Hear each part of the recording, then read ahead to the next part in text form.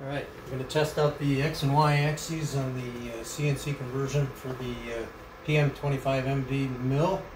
First thing we have to do is turn on the mill, bring up the acorn control panel. Once that's up, we have to reset it. So now it's reset. We have to reset the home, mark everything as 0. Now everything's at 0.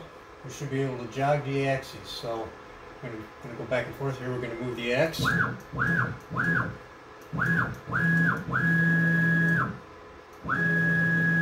X works well. Move the Y.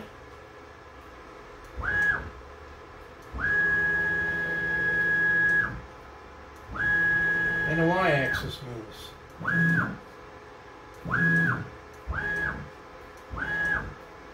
And that proves in the X and Y conversion. We still have to do the Z, but to exit the program, go ahead and reset it.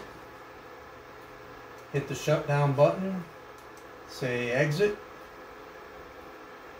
Away goes all the controls, and we turn off the power. And now we're ready to start the conversion for the Z-axis.